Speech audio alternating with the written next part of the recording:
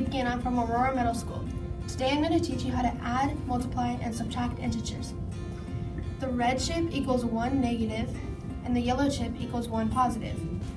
Our first problem is going to be 13 plus negative 5.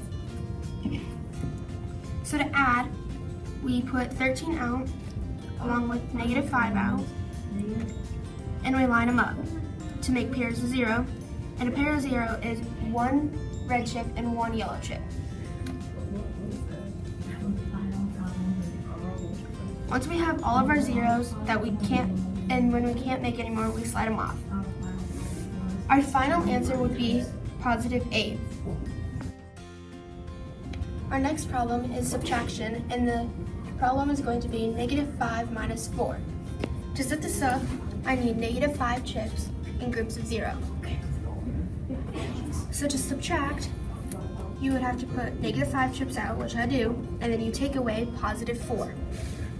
So you take away positive 4, and your answer would be negative 9. Our next problem is multiplication, and the problem is going to be negative 2 times negative 7.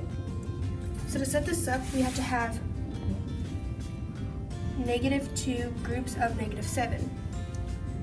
So we have pairs of 0, we have 14 groups of pairs of 0.